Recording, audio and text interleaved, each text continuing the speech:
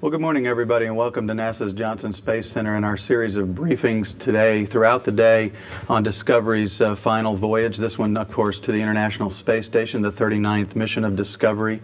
Our first briefing is a program overview. Joining us for this first briefing is John Shannon. He is the Space Shuttle Program Manager. And also joining us is Dan Hartman. He is the manager for ISS Operations and Integration. He also chairs the station's mission management team twice a week, so he stays fully abreast of everything that's going on with all of the international partners around the world. So we'll hear from both gentlemen, and then we'll throw it open for questions. And with that, I'll start with John. Okay, thanks, Kyle. Well, it's good to see everybody again. It's been a while since I've been here to give you an update on the program status. We've been very busy since our last launch. Concerning the STS-133, we had a good program review about 2 weeks ago. We have had a very smooth flow on this vehicle and the stack since STS-131. The program, we really had no issues that we were going to carry forward to the agency flight readiness review on Monday, and more a status of just how things have been going in the program and the processing of this vehicle. We did have one problem that started last week with it's been pretty heavily reported with one of the fuel lines with monomethylhydrazine in it that we use for the thrusters and the orbital maneuvering system engines. And we had a small leak in the plumbing at a flange fitting. And the team has been working that very hard over the last week. You probably have heard that we did some troubleshooting on it. It looked like the leak stopped, but the team, you know, the tenet that we have is that we fly with accepted risk. We don't fly with unknown risk, and I characterize this as an unknown risk case because we didn't understand why we had that small leak. And so the team is working very hard right now to set up all of the equipment to drain the tanks. They'll do in what they call educting, basically take it to dry the system, take it down and do a vacuum on it, get it all safe, and then we'll break that flange open and look at the metal sealing surfaces, look at the two sealing rings. They're like O-rings, they're metal covered with Teflon that are inside there. And we'll understand the situation, and I fully believe the team will get that back together this weekend, and we'll be in good shape to go fly. So that's really the only systems issue that we had for Discovery in preparing for this flight. You know, just a few things about it since this is a program status. It's pretty exciting that Discovery is going to take up the last major United States module to the station. Dan will talk about that some more, plus getting ELC-4 up. I think we're making good on our promise that we would get the space station in the absolute best possible config we could with spares and equipment before we retire the space shuttle. When we came out of the flight readiness review, we set the launch date as November 1st at 4:40 p.m. Eastern Daylight Time. The window for this flight stretches from November 1st through November 7th. The mission is 11 days, and then we have one extra day that we can add. We'll have the consumables we predict to add a 12th day. If we launch at the end of the window on November 7th, we would not have that additional day option. We would run into some issues. So if we launch between November 1st and November 6th, we would have the potential of adding a 12th day. If we launch on the 7th, we would only have 11 days, but the full mission could be completed in that time frame. The range is pretty clear for that time. There was a Delta launch in there. It's moved out to November 15th, which is after landing for us, so that helps us out quite a bit. There's a SpaceX Falcon 9 launch currently on the 8th. It is not an issue for us from the range because we use one of the solid rocket booster recovery ships to go get the Falcon 9 first stage. And what we understand SpaceX would do is slip day for day with us to allow us to have that SRB ship on station to recover their stage. So if we go on the 2nd, they go on the 9th, and so on. If for some reason we have some kind of an issue and we don't go between November 1st and 7th, the next window opens Right now it's December 1st through the 5th. It may end up being extended a couple more days, the 1st through the 7th, depending on what happens with 25 Soyuz, and Dan can talk about that some more. It's an interesting flight. Besides the activities we're going to be doing at the International Space Station, we'll again be doing our boundary layer transition DTO. This is the types of things that we think we should have been doing on the space shuttle throughout the program, treating it as a flight test vehicle. That's the small bump on the underside of the left wing that will trip the boundary layer and get some additional heating in one of our high tile thickness areas. We've got thermocouples under there to understand that. We'll image it from the ground and from infrared cameras that are flying. I was privileged to go to an AIAA conference about, they have very few concerts, about 5 months ago, and there were 11 papers on just the science that they've gotten back from the boundary layer tripping. So it's an environment that it's very difficult to collect data in. I think that data will be very useful to a variety of vehicles that will be designed in the future. You know, we have had a mantra throughout the program that, you know, we're not, even though the program is ending, we're not going to stop trying to improve the vehicles. And we're going to try and make the very last flight the very best flight. And we're going to, as we learn things each flight, we're going to include that into the processing and make it better and better. For this flight, we have a full ceramic plug redesign on a number of different areas where you take tiles off to get equipment underneath. You have tiles that you put a bolt through to attach it to the structure, and we have these ceramic plugs we put in those bolt holes. We lost a couple of them a few flights ago. Discovery is flying with a redesigned plug that it actually flew on the last flight as well, and it showed excellent performance, and we did not lose any ceramic plugs.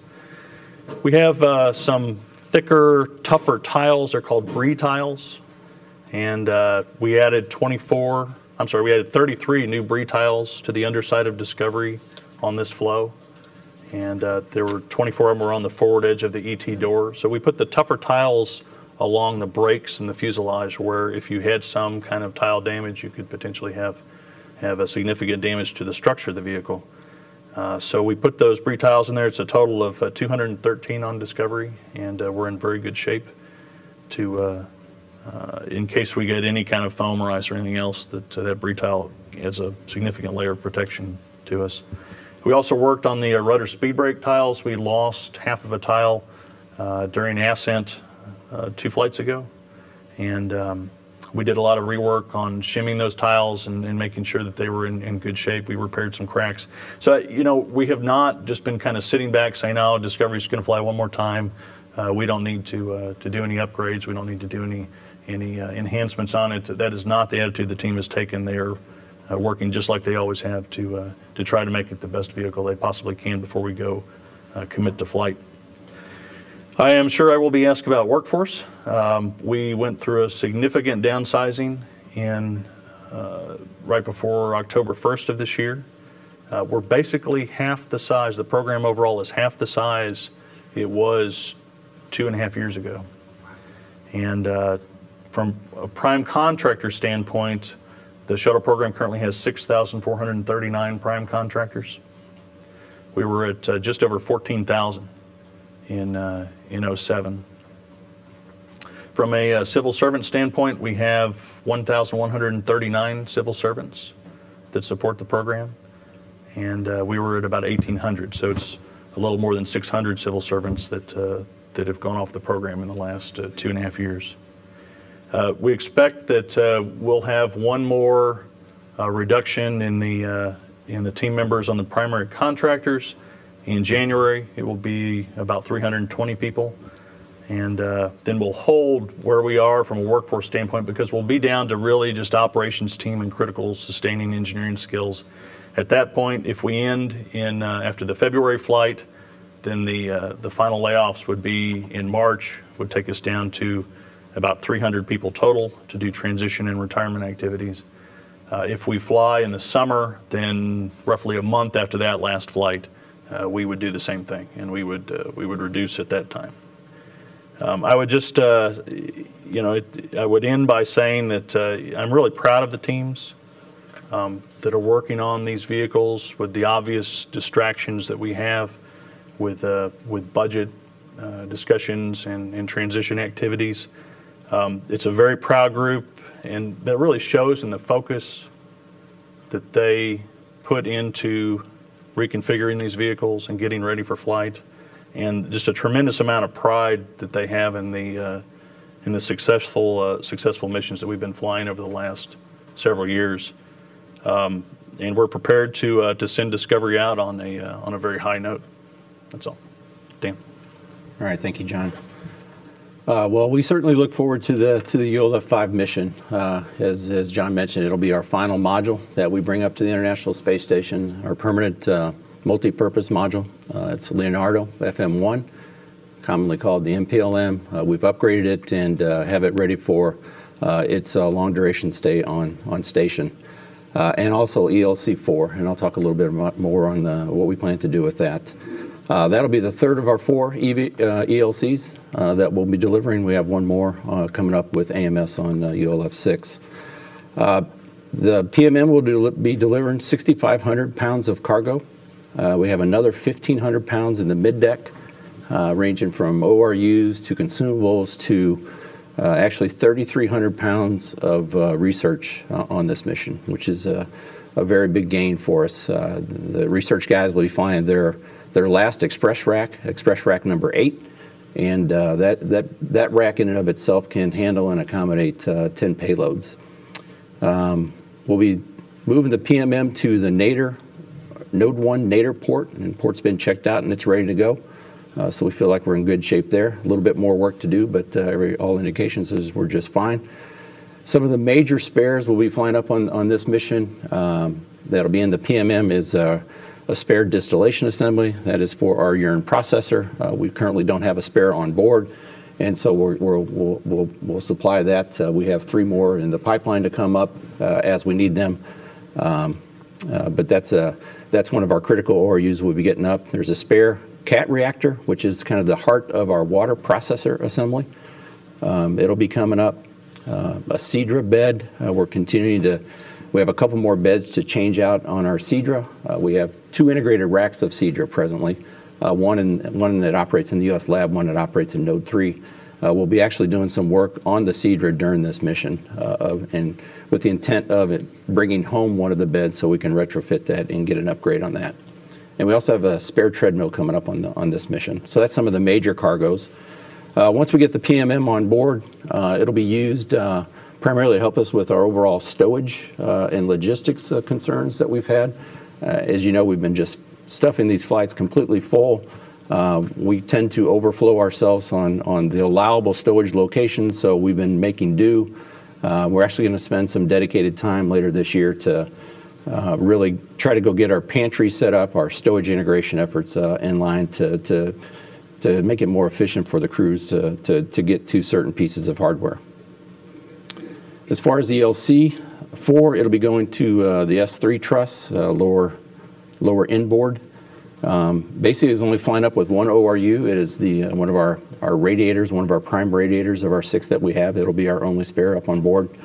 And on the bottom side of the ELC, we have 5 what we call FRAM adapters. No ORUs are flying up on those specific locations. 2 of the ORUs that are coming up on HTV2, the FHRC, which is a part of our thermal control system as well, and a box that we call the cargo transfer container. And inside that, it contains 12 of our remote power control modules, our power distribution boxes that go outside. And so when we get to HTV2, we'll actually have Dexter be taking those off of the pallet that comes up with HTV2 and transferring those over to the ELC.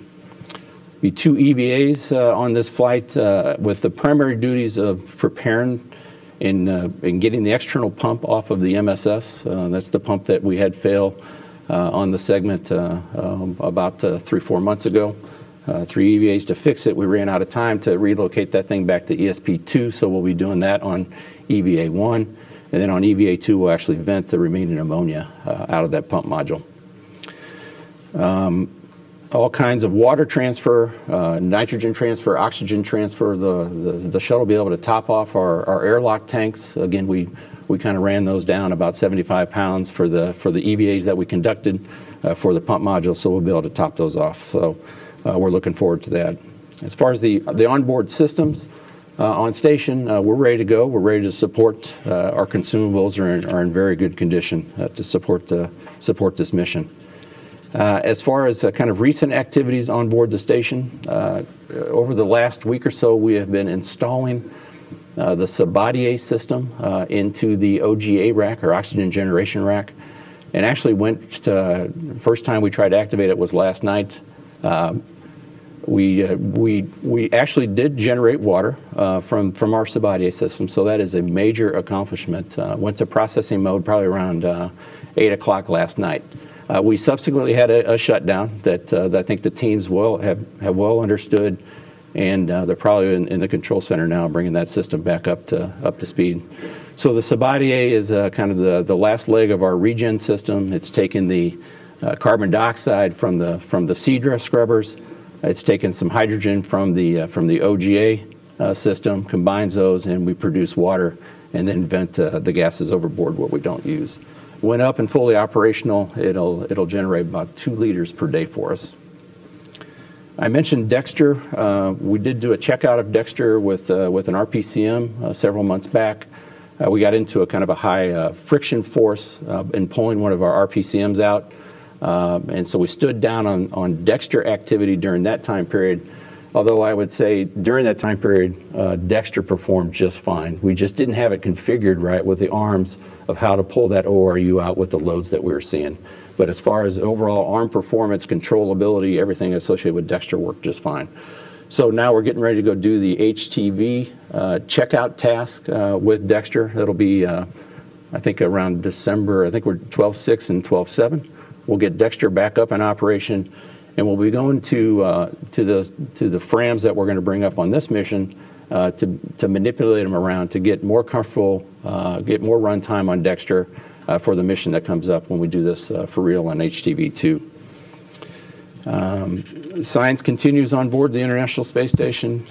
We're still somewhere around 25, 30 hours a week. We've actually had some major rack moves this week. Within the complex, we've relocated, or today we will relocate the microgravity science glove box out of the Columbus module and put it in the lab. Room was freed up in the lab once we moved all of our regen racks over to Node 3, and we also moved a Melfi rack earlier in the week as well. As far as our upcoming vehicle traffic, we have a 37P undock on Monday. In fact, we had the go-no-go is probably going on right now in our IMMT. We have a 40P launch on 10/27 with a docking on 10/30. The Russians have moved their EVA-26, their stage EVA-26, a couple days. That'll now be on 11/15. They were talking about back-to-back, close within a week, of EVAs 26 and 27 occurring within a week. They have since slipped out EVA-27. They need to get some additional cargo up on 40P to support that EVA, and so we'll go figure out where we're going to go put Russian EVA-27 in the timeline. But they're targeting sometime in the January time period. With that, and the primary task of EVA-26 is to bring inside a couple payloads that they have out there. 23S landing is still scheduled for 11/29. And that gets us to the next Soyuz launch, and I think most know about the transportation issue that they had on transporting it down to Baikonur. They have since changed out the descent module of the Soyuz. They flew one in from Moscow. It arrived. They have already taken the old descent module out. They've integrated the new descent module in. So integrated testing and hookups, everything they do for pre-launch checkouts are going 24/7. They have indicated to us, though, that it will cause a two-day slip in their launch, and so we're probably going from 11/13 to 11/15. And with that, we are staying very, very busy on board the station, and just like to say, on November 2nd, we hit our 10-year human presence on board the International Space Station. So quite a milestone for us. And with that, that's all I got. Okay, thanks. We'll take questions here and then check the other NASA centers, KSC and headquarters. And Jeremiah, since you're on that side, we'll work that side and then come over here, and we'll start in the back there with Mark. Thanks, Mark Carreau for Aviation Week. And I had two questions. One for John Shannon. You mentioned sort of a floor on personnel around 300 at the end of the program. And I wonder, I think you're talking contractors on the numbers you gave us other than when you designated civil service. But when you get to 300, will they be in charge of preparing the orbiters for museum duty, so to speak, or is there another activity? Yeah, it's hard to put one number on it, Mark, because it's a sliding kind of scale. There'll be a significant layoff after our last mission, and the vehicle is what we call down mission process, basically safed.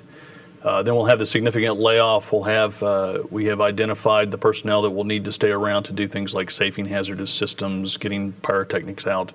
And actually all across, there's shuttle equipment everywhere.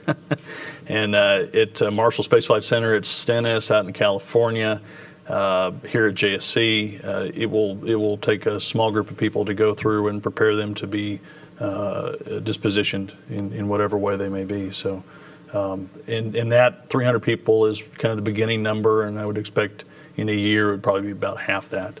And then a year after that, probably half that again. So it's a big job to get through all of the hardware and facility structures that we have. But we've had some time to get the plan together, and I think it's a pretty solid plan. Thank you. I had a question for Dan Hartman, too. You mentioned the descent module change out. And I hope I didn't read too much into this, but you mentioned that it was flown in. And I just wonder if that's going to be like a permanent change in procedure, since there were some questions about whether it was damaged by rail shipment. They have not told us if there's a generic change. I would almost be convinced they're doing this because of the urgency of the schedule that they're trying to meet, and they had it there. They could get it there into the airport, into Baikonur, and then they just trucked it over to their facility. I have no indication that this will be a generic change for them. I know obviously they have the commission out looking into the overall transportation efforts on how it goes from Moscow down to Baikonur. Robert. Hi, Robert Perlman with CollectSpace.com with two questions. First for John. You talked about the improvements made to Discovery and the continual improvements made to the fleet. But given this is the last flight of Discovery, if you can approximate how much of Discovery is as it was the day it launched 26 years ago versus, I mean, is it mostly would you call it mostly a new vehicle versus mostly an original vehicle? How would you describe the condition of Discovery?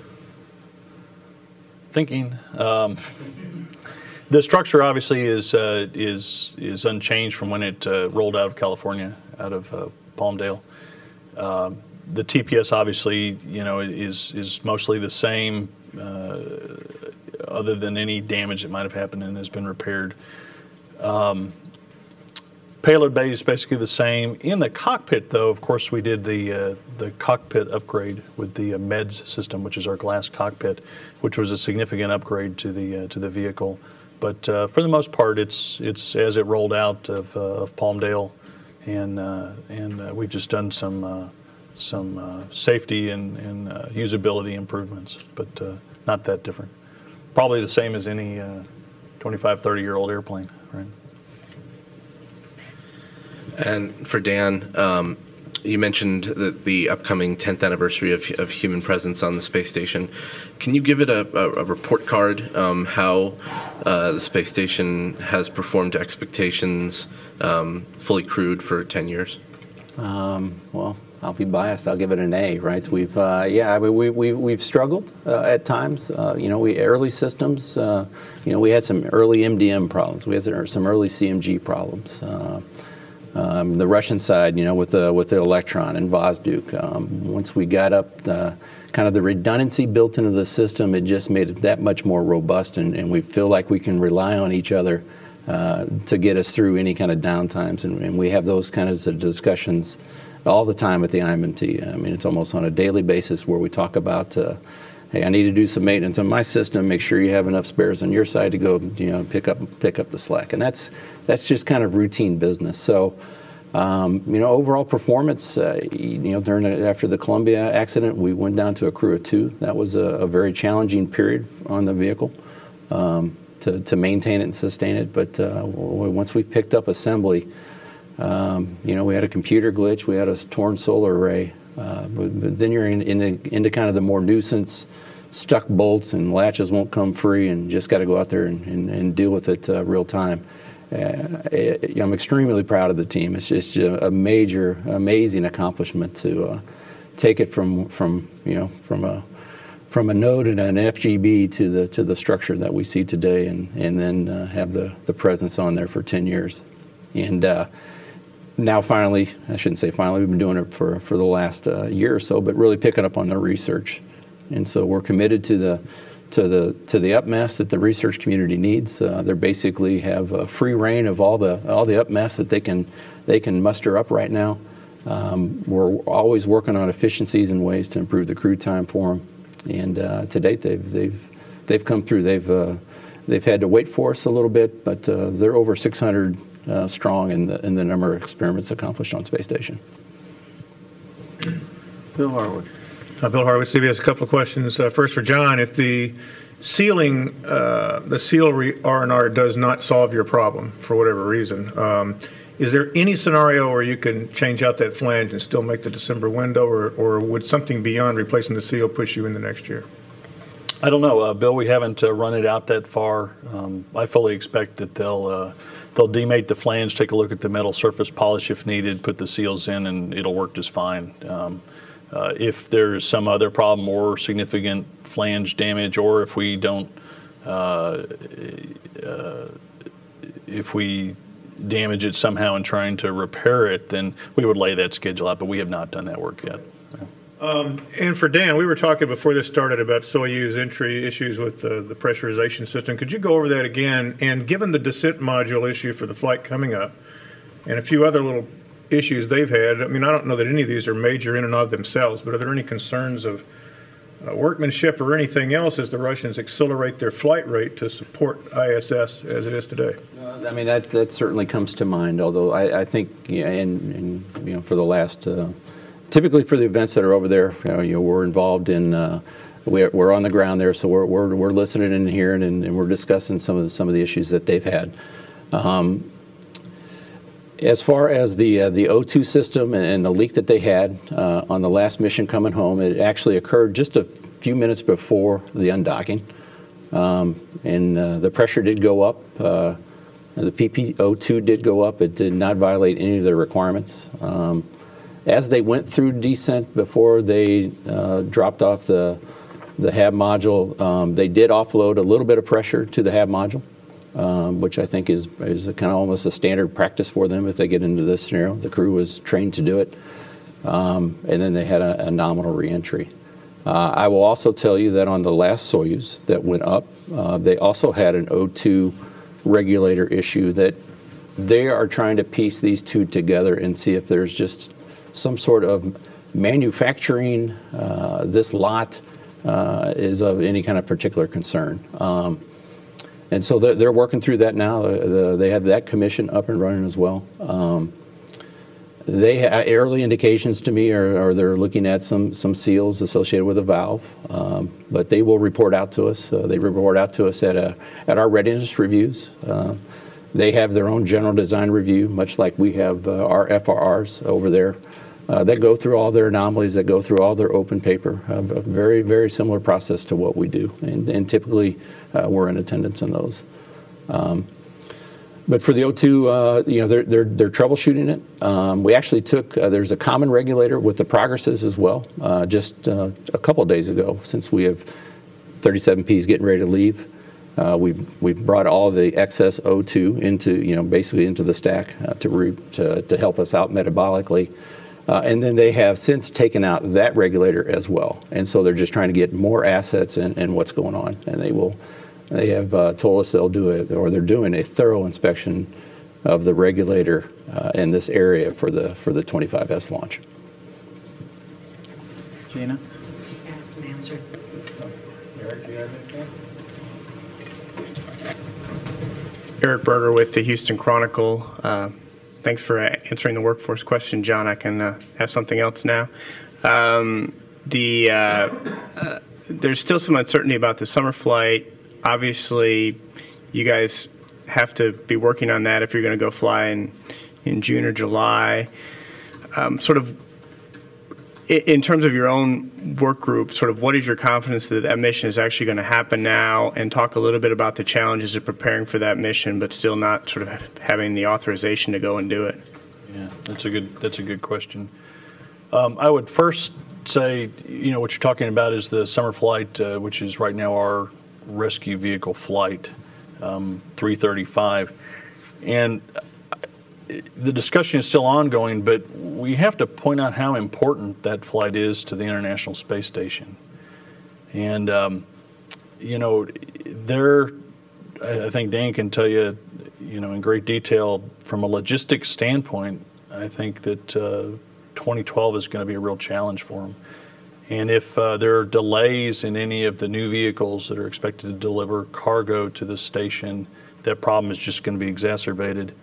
And I asked my guys, it's hard to figure out, to compare vehicles and capabilities, but my operations guy said one shuttle flight is roughly equivalent to about 7 progress flights. Does that sound about right? So if you think about that, I mean, that's an amazing, you can get pretty well on one shuttle. And so getting to fly 135 late is going to give the space station margin from a logistics standpoint to keep 6 crew up, to keep doing the research, to keep doing the utilization, even if some of those new vehicles are delayed by some period of time. When the authorization bill was passed, some people questioned our plan to continue with the workforce downsizing as much as we have. And that was a very difficult decision, but the plan we have put in place allows us to carry through enough money to be able to keep the program going and make the decision on whether we fly 135 as late as possible. We really can't make that decision under a continuing resolution. We need an appropriations. And I'm not sure when that is going to show up, but if it shows up even as late as February or March, we can keep the program intact to preserve the option to fly 135 in the summertime. The downside to all that, or the thing to really think about, is the people. I had said before that if we launch our last flight in February, that we're going to have a big layoff in the middle of March. And by law, you have to provide a 60-day notice to those folks that they're going to get laid off. And that would end up being sometime around the middle of January that those notices would go out. What I would like to avoid to stop the stir in the workforce is sending out the layoff notices for March and then turning around 2 months later and saying, hey, just kidding, we're going to actually go until, the summertime. And that's not, in my opinion, very fair for this team. What I think we have done is we have let the team know that that is a possibility. And I've gotten nothing but understanding from the folks. They understand exactly where we are in the authorization appropriation cycle. The team has to prepare Atlantis for flight. We have a good plan to take up logistics even if we flew it as a rescue mission. So there's very little difference between what a 335 rescue flight would look like and a 135 mission would look like. So there's really no difference in our preparation. There's sufficient funding to carry out the decision until very close to February, March, when we would fly 134. We're just trying to optimize it to not perturb the team with layoff notices. So I think the whole team understands the shuttle program is coming to an end. They need to get on with planning their lives, what they're going to do post-shuttle, whether stay in the space community, go to other industries. And we need to allow them the time to do that. And that uncertainty makes that difficult. So the sooner we know, the better. But the process we're in is pretty well understood. I would point out that it's probably a good discussion point to make. We are doing a lot of workforce surveys, a lot of things to kind of gauge the focus and attention of the team, make sure that we're going to fly these very safely. We're also working very hard to have job fairs and workforce transition for the contractor teams to allow them to find new jobs. And I've spent a lot of time with the companies that come to the job fairs, and the common comment from just about everybody I talk to that is a recruiter is that this is not your typical workforce. The engineers that have come into the contractors or to work for NASA directly, they were the best of the best coming out of school, and they have this experience of working in an operational space program. The technicians that have come in work in a safety culture that is unlike any other out there, and they work to incredibly fine tolerances and do amazing work. So I think there has been some more comfort in the workforce that there is a lot of new work out there. In Florida, it's not in Florida. It seems to be outside of the state. In Texas, it seems to be within this area. So the folks that are staying with the program are just kind of savoring the adventure and looking forward after we finish this this outfitting of the station and retire the shuttle safely, that they'll get on with the next thing, whether they stay in the space community or whether they go and improve the companies in aviation or electronics or IT or oil and gas or wherever they go.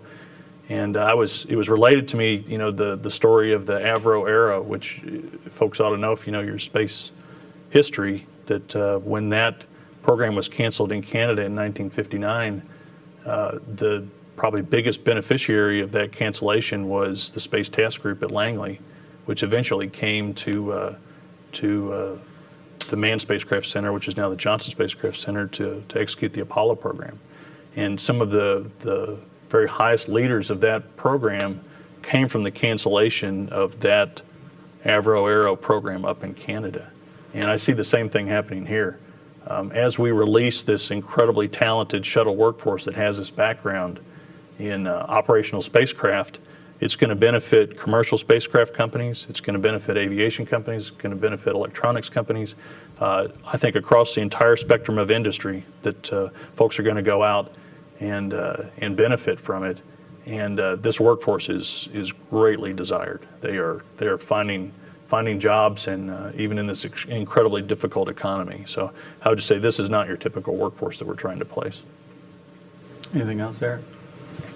I just, maybe to follow up a little bit, what kind of confidence are you working with, at least in your own mind or within your top program people, that the flight is actually going to happen as a logistics mission to the space station? 80, 90% sure it's going to happen? I don't know. Okay. I don't know. I have nothing that's swinging me one way or the other. I told my team it was 50-50. They'd be prepared to fly 335, and that will prepare us to fly 135 if it becomes an option. Mark. Hi, Mark Kirkman, Airspace News. A couple questions. First one would be for John. Can you relate how you're going to approach Discovery post-landing? Do you need to keep it in a certain configuration to give you flexibility with dealing with the next two flights, or is there a certain point where it officially becomes unflight worthy as a vehicle again? And then I have a follow-up. Yeah, that's good, Mark. That's been a debate within the program, is do you keep Discovery in some kind of a flight-ready state to provide spares or provide options? I'm not in favor of that option, although we haven't completely decided it as the program. My opinion is that we need to get on with business, that we need to, once Discovery is at wheel stop, that we can immediately start to reconfigure the vehicle as a display. We are in the middle of a very significant effort to identify hardware off of Discovery and also in the spares that could be used for some future as yet unknown program, or that we would want to maintain as spares for Endeavour and Atlantis. We're also going to pull some off as engineering teaching units so that future generations will be able to take the hardware that was flown on the shuttle and dissect it and understand the engineering and how it was put together. We're also going to go in and look at some hardware on Discovery that has flown for 30 years that we've never looked at before. Things like actuators and some structural areas that are impossible to get to. And those will be fairly invasive. It'll take time and it'll take money, but I think that's one of the legacies the shuttle can provide is for a real reusable spacecraft over a number of flight cycles, what is the real condition of the hardware? So really 4 areas that we'll be looking at with Discovery is hardware that can be used for future programs, hardware that we would want to have as spares for Endeavour and Atlantis till the end of the program, engineering, test, or education kind of units, and the last one is hardware we would want to take off and either do destructive testing or some kind of significant NDE to understand its state. So even after Discovery lands, we will not be finished learning about the space environment. We will even learn from the vehicle post all of its missions. That's my goal, is to start immediately on that. It also, because we're in a constrained fiscal environment, it allows me to get that work done and then get that workforce off the books. And that's another, we're having to make tough decisions right now, very difficult decisions as we move forward. And anywhere we can save money and get on with business, that's where we're headed. Just to follow up on that, you said the debate's still ongoing. Do you have a date when you have to kind of commit to one path or the other, since we're only about a month away, I guess, from wheel stop? Yeah, it's sure. Go ahead, Mark.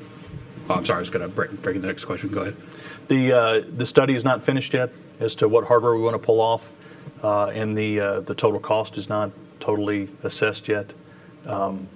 Where I am leaning is to get on with business, and we know immediately post-mission, the down-mission processing will give us some extra time to make that decision. So it's probably about a month after landing we have to have the plan in place. So we still have a little bit of time. And then the last question for John. You mentioned the boundary layer DTOs. It was such a big deal when you have gap fillers, protrusions, and so forth. I was just wondering, because I have seen no data from so far.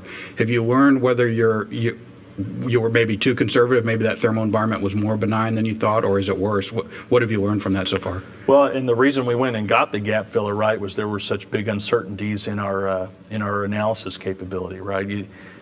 And that stemmed from 2 things. One is you didn't know how this flexible gap filler would bend over or fold, so actually what the height would be. And then we had a very large error band around when we would trip the laminar flow into a turbulent flow and get the increased mixing and heating. So what we did is now we can control the protuberance height exactly, and we have thermocouples in the back that show exactly when you trip and exactly what the temperatures are. And what it has shown is that we trip later than our worst case, and the temperatures are significantly lower than our worst case. So our models have been updated, and I actually haven't asked that. If we went back and looked at the gap filler on was it 114 when Steve Robinson pulled it out, right? If we would have made that same decision given our updated models, I am pretty sure that we would not have done that. But at the time, you don't know that, and you take the best analysis that you can. I think it's great that the team picked to keep the aerodynamic surface on the underside of the vehicle. Tiles are different thicknesses, and so they picked a very robust, high factor of safety tile area, and put these thermocouples in and put the protuberance in, which a lot of people were a little nervous about, right? Because we're trying to protect the underside of the vehicle as much as we possibly can. But people said, hey, we need to understand this for future vehicles. We're also putting a catalytic coating on some tiles that are downstream from that protuberance, and that catalytic coating is what is proposed for the back shell of the Orion. So as you have that very turbulent weight coming off of your heat shield and hitting the back shell of Orion, is the coating that you're going to put on there going to be sufficient? Well, hey, we have a great arc jet in the returning shuttle. We'll put the coating on those tiles downstream from it. You'll get that mixing at Mach 18. You'll get that higher temperature. You can see how that coating does. And you can also see how the difference in that thermocouple under that coating changes from the thermocouple in an uncoated tile next to it. And it's a great experiment, and the team has done a great job pulling it off. And boy, shame on us if we haven't gotten the results out there so that everybody can see them, because it's some pretty impressive work that has been done. Go ahead. It's Philip Sloss with NASASpaceflight.com. I'm not sure if this is for John or Dan or maybe, but I understand there's a fourth EVA is being added to the ULF-6 STS-134 mission. Can you talk about what's going to be added in that fourth EVA? Not off the top of my head. Question for Dan. Yeah, thank you, John. I'm going to have to get back to you. And it's true. We have recently added the fourth, and I'm just drawing a blank on. That's pretty far out in the future there for me when I'm almost a real-time guy. So we can get that for you. Sorry about that. Let's go on PRCB today. So, Oh, is it? You have good sources. So you haven't approved it yet? I have not approved it. Okay, sorry. Get Leroy over here. Anything else? Any other questions over here? Let's come back, Mark. I want to go around to the other NASA centers first, and then we'll catch whatever we can back here. Let's head to the Kennedy Space Center, the launch site, for some questions. This is Marcia Dunn of the Associated Press with a question for Mr. Hartman. The contractors, some of the contractors here are talking about if that 135 flight is approved, the word on the street is that perhaps the space station program would like it as late as possible, perhaps fall of 11, maybe even November. Is any serious thought being given to, if it's approved, pushing that flight out a lot beyond June, July? Marcia, not that I'm aware of. Probably some of the discussion goes, are there any critical ORUs that we would like to get up on that 135 that we have in the production flow right now? We haven't really gone through and looked at all the details of where those might end up and how much risk we would think if we accelerated a lot of those developments, would we be there on time and give us a little bit of margin? So that would be the only discussion that I know of that would be pushing around June, July. Certainly that's what we have been thinking and talking about within the program. But we are looking at our critical ORUs list, and if that list happens to pile up, if we get this extra flight, I'm sure that might be a discussion point that we have with that Self will have with John and Gerst and the folks.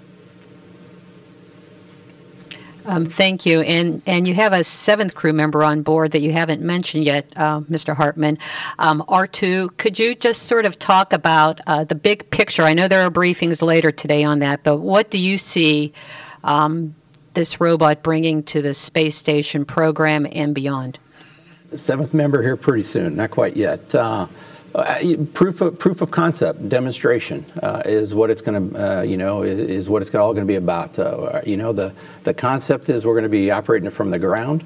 We'll start slow, build up some tasks to see how useful and how much IVA crew time we can get some efficiencies out of. But I imagine it'll be a technology demonstration for the first year or so, just to prove the concept out. And like you said, there's many more people behind me that can talk really a lot about that. But it's going to be exciting to have Robonaut up there. Hi, it's James Dean from Florida today with a few questions for John and one for Dan if there's time. John, first, if the flyout continues on schedule, can you say at this point exactly how much a 135 flight would cost and how would it be funded? What we asked the Congress for in the appropriations was $600 million extra to extend the program out through the really the July timeframe, and that is still still the figure that we have put out there. We'll see. It's a little bit to Marcia's question as well. If we had the additional $600 million and with the amount of money that we've been able to save through making some of these tough decisions over the last year, I have asked the question, this is probably coming from me, I have asked the question, how late could we fly the 135 mission? And Mr. Suffredini and I talk about it a lot, and it's a very simple premise, right? Is that if you're doing this to add additional logistics to give you some margin for when your next vehicles are going to come up, it would make sense that the later is the better. And so we've had just initial discussions on from a budgetary standpoint, without really looking at the real logistics schedule or when ORUs are available or range or any of the other constraints that we have for actually launching the vehicle. How late could we go just from a budget standpoint? And I can't understate, I can't overstate how much it will benefit the space station to have an additional flight in that time frame. And to me, if we don't fly 135 and the new vehicles that are going to deliver cargo are delayed, and we end up having a logistic shortfall in 2012, and we have to go down to 3 crew, and we're not doing research, we have made a major error, in my opinion. Thank you. Just given the recent layoffs that you've discussed, I wondered if you could say if this upcoming launch represents one of the most challenging that you'll have overseen, or is that, how much of a factor is that heading into your November 1 launch? Obviously, momentum overall building toward the end of the program as well, and just wondering, is that making this a different experience for you, or is it just like any other launch that you're getting ready for? I'm ready to launch. We've had this gap while we waited for things to show up to go fly, and the team gets a huge lift from having a launch. And we'll see small issues surface in the program, and we always kind of say a launch fixes everything, because it's such a morale builder and the team works together so well in executing a mission. We've been very, very careful in the workforce reductions that we have made to maintain critical skills. Most of the workforce reductions are in the production side. The operations team is fairly intact. Our sustaining engineering team for all of the elements is intact. We have good, what we call bench strength. I will tell you also that I have been getting a lot of scrutiny from people above me and other organizations that provide oversight to NASA about how are you maintaining safety? How do you know that you have safety in the program? And we're spending a lot of time working on that. We had an independent study done by Brian O'Connor and his Office of Safety and Mission Assurance. And this is nothing that you want to just sit back and accept. You want to keep pushing on it, but I'll read you the results. Was that the government mandatory inspection points, the GMIPs that we do to inspect to make sure that the hardware is received in the proper configuration, that our rejection rates are at historic lows and very stable, that our material review boards, which disposition hardware that is maybe not per print, our rejection rates are still showing a downward trend, so we're not having as much MRB activity. Process nonconformances have been in a downward trend for the last 3 years. They're continuing that.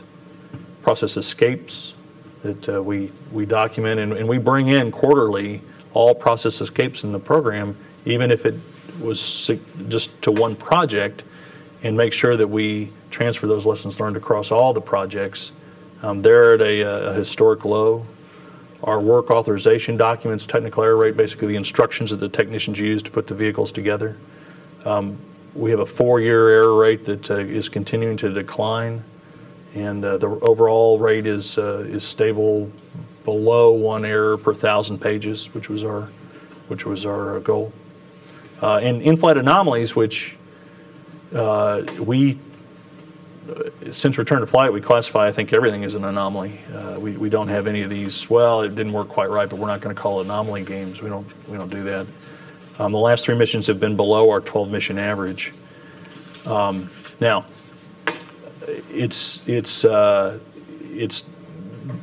so I look at this report and I think, okay, how do we keep doing this? And the other question I ask is, okay, do we have less people reporting things? And that's why our numbers are going down. And so we've done studies on the human side and to make sure that the reporting process is the same as it has been, and that we're getting equivalent data from previous flights. One of the reasons it's lower is we're not in production anymore. But most of these things are after things are produced and they arrive at Kennedy Space Center for integration. So overall, the program is very healthy, but I have a very high sense of paranoia that this is a very difficult time for the team, and we need to be incredibly vigilant. And any little noises that you hear, you have to go pay attention to and really make sure that you fully understand what is going on, and because it's a very complex process and very unforgiving. And so far the team has been doing an outstanding job, and we're going to continue to stay focused. And the team really wants to preserve the legacy of the shuttle program and end on a really high note. Thank you very much. And wrapping up for me, John, I wondered if you could just reflect a bit on Discovery's career and what you think it's going to be like to retire this fleet leader, and also for Dan, I just wondered if you could elaborate a little bit on the point John's been making about the logistics challenges ahead. When do things start to get dicey for you if you don't have a commercial resupply mission? Yeah, my rearview mirror is kind of turned down until we finish the program. Discovery obviously is a special vehicle, as all of them have been, being the vehicle that put Hubble up, that was the return to flight vehicle twice. You might even say it was the return to flight vehicle 3 times, because we flew it on STS-121 after we went down after 114. It's an outstanding vehicle. We've learned a lot from operating Discovery. We've learned a lot from operating the space shuttles. I am greatly looking forward to using that experience and taking the next step. And I think that across the shuttle team, now that acceptance has kind of taken hold, that hey, the program is going to end. We're going to end it right. We're going to get station configured exactly the way we want it to be. And then we're going to take this expertise and we're going to move on to the next step, and everybody's really looking forward to that adventure. Let's see, when the vehicles are coming in and where we might have a pinch point, it's at the tail end of 11 and 12, as John kind of alluded to earlier. And so when you get into this discussion on 135, 335. We've had discussions internal to our program that we want to load enough consumables on that flight to potentially go for a year. So let's say food and those type of consumables. So obviously we would have a lot of that already on board.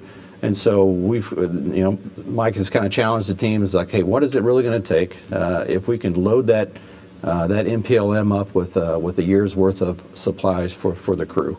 And we would probably do that potentially at some expense of some less critical ORUs. So that's that kind of shows us that we're concerned about it. Obviously, a lot of these CRS vehicles are there's demonstration flights that still need to happen, and then CRS needs to pick up and go.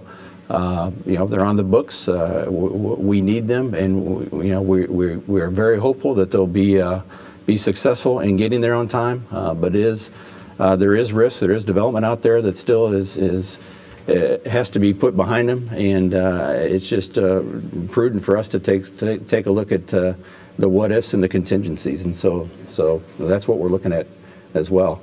And then the other part of the 135 flight is, you know, we can get some critical ORUs home, and it's this tear down and understanding some of our failures. You know, we have the pump module that we're preparing, like I said, on these EVAs to bring that home potentially on that flight. So that'd just be a great source of information to try to further understand the root cause of why that pump went down. Hey, it's Bobby Block from the Orlando Sentinel with a few questions for John. First is, could you tell us a little bit about how the flow is going for 134? There's a few rumors around that there's some payload issues again and there might be a delay. And linked to that, I was wondering about when you were talking about earlier about looking at the idea of possibly when you're talking to Mike Suffredini about pushing things back. I mean, what would be the latest time that you would contemplate a pushing 135 out? Bobby, hey, on 134, I have no idea. Yeah. We've talked about delaying it 1 day to February 27th, but that was not an issue with payloads at all. Maybe so an ATV backup docking capability or something like that. I haven't heard of any payload issues either from AMS, ELCs.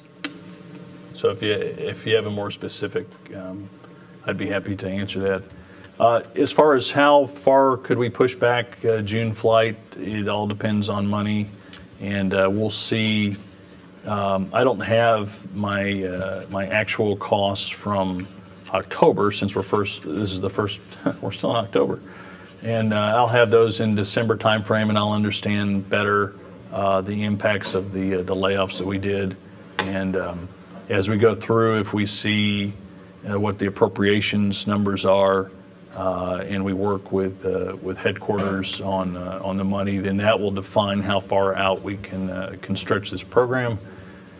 We are at about, our target was about $125 million a month, and we're under that to about $112 million a month is what it looks like. So, you know, every month that goes by, we're buying back a little bit. Now, you know, we can also use that money for other things, and that will be the discussion on the priorities. Does it make sense to delay a little bit to put ISS in better shape, or do we want to take that money, lay off the workforce, and go step out into the next activities that we're going to do? So it's going to be a lot of discussions between now and the summer if we're going to fly 135, exactly where we go fly it.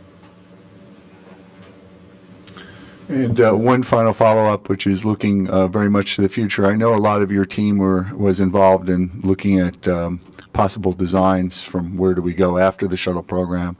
And I was just wondering, since there's so much talk about a shuttle-derived vehicle following on, do you think that it's possible that you're going to make NASA can make a 2016 deadline for the next vehicle, or do you think that it's far too early to say? Well, you know, again, it's going to depend. I think that's going to be our direction if the appropriations follows the authorization, and I know NASA will pull out all the stops to get there. And as far as designs on HLLV, the Marshall Space Flight Center has been doing a great job here of coming up with different designs, and schedule and cost are, I think, their biggest concerns, and they'll keep working through that. So, you know, if it's our direction, we're going to work towards that, and I think the team is certainly capable of doing that. But we'll see what the final language says. Okay, up to NASA headquarters in Washington, D.C. for a couple of questions, please. Hi, this is Denise Chow with Space.com. Just a really quick question for John, and then a question for Dan as well. About the seals on Discovery's fuel lines, I just wanted to confirm that the repairs can be done safely and effectively with Discovery on the launch pad, and what the potential risks are involved with that. We will make sure that we do them safely. The plan on the launch pad is, I think, is a good one. We're going to drain all of the hydrazine out of the tanks. We're going to educt them. We're basically going to pull a vacuum on them and dry them out before they break it. But they will still be in escape suits, the full enclosed suits. And there's some puts and takes. We talked a lot about, do we want to do this fixed horizontal in the OPF, or do we want to do it vertical on the pad? And it was kind of 50-50. The access to some things is better in the vertical, access to other things is better in the horizontal. And the team feels very confident that they can safely accomplish it. The access, I relate everything to working on a car, right? But it's kind of like working on your car. It's 3 inches, on the backside to get to the bolts and separate the system, and then they'll look at the sealing surface and polish. But I think they have a really good plan. The Cape and the techs that work on the vehicles, they're miracle workers, and to me, I always. I think they can do everything, and I always side on the fact that, hey, we're going to go put the vehicle in the best possible config, prior to launch. And I need to knock wood here, because some of my peers said, well, what if we mess up the flange more and trying to repair it? I don't even consider that. The guys just do an unbelievable professional job. And if we did have something happen on it, then they'll fix that too. So we'll get it in the right configuration before we go launch and understand exactly what we have. And we'll do it safely. And if it takes more time, it takes more time. And that's the way we've been approaching things here the last couple of years. Thank you. And just a question for Dan now. You mentioned the 10th anniversary of Expedition 1 arriving at the ISS and the start of the continuous crew habitation. What's the significance of that 10-year milestone, not only for our country's space program, but international cooperation, and what does it mean for the future of the ISS? Yeah, I think you hit it. The international cooperation aspect is kind of what I hold my hat on. It's just we had to do it with other countries. It's just been an amazing feat to be able to get there. Exposure to long duration, understanding our regenerative ecosystem is just going to be completely transportable into any other kind of vehicle we develop for long-term exploration. It'll be critical to that. All the medical research, all the human research that we're doing to understand the effects on the human body, in my mind, just directly applicable. So as we go forward, we're making plans to 2020 with understanding our capability out to the 2028 time period. So we're hoping we can keep this thing going. Okay, we're back here for a couple of wrap-ups. We'll get Mark and then Bill. Thanks again, Mark Carreau from the Aviation Week, and it's for Dan Hartman. I think you mentioned on the descent and the last launch, the descent module had a O2 pressure rise. I just wonder if in each instance that was in spec and why that is a concern that you really need to chase down. And again, we'll have to get with NERGA to get the more details. Their commission is still ongoing, so just kind of anything I say is kind of what I have heard, and I'll wait for that kind of official. Obviously, if you have an O2 leak, it was past a regulator, and I believe they were manipulating a valve, and so potentially a seal on a valve may have came loose or got misguided and then realigned itself after they manipulated it a couple of other times. Total pressure, I think they were starting to get concerned, and that's why they vented it off into the HAB module. Where you can get into trouble is in a PPO2, a partial pressure of oxygen, total oxygen concentration into the cabin. That's where you have some pretty strict flight rules and ground rules, and to my knowledge, on either case were those violated. You have one last one right up here. I have a question for John that I doubt there's an answer to, but knowing John, he's certainly thought about it, and I'm curious about it. If and I don't even like to mention aborts, but if you had an RTLS on 133 or 134, would you have a chance to fly that flight again with the current budget environment, or would an RTLS end that mission? I'm assuming a TAL would end it for sure, just because of the time it'd take to get an orbiter back, but I was just curious how aborts could be handled from a budget standpoint with these final 3 missions. Thanks. I don't have an answer. I don't know. Again, we would weigh what caused the abort versus how important it is to supply ISS. And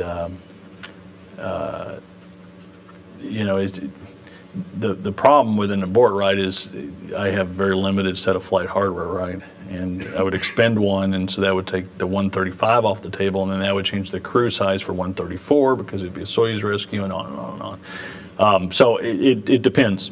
It totally depends on what caused the abort, and then you would decide whether it was safe and appropriate to fly the next mission. Okay, well, that's all the time we have for this briefing, but stay tuned. Coming up at the bottom of the hour is the mission overview. You'll hear all the details from the two lead flight directors, Brian Lunny for the space shuttle portion of STS-133, and Royce Renfrew, who is the lead flight director for the station side of the ULF, the Utilization and Logistics Flight 5 part of this mission. So stay tuned for that at the bottom of the hour. Thanks a lot, gentlemen. Thanks, everybody.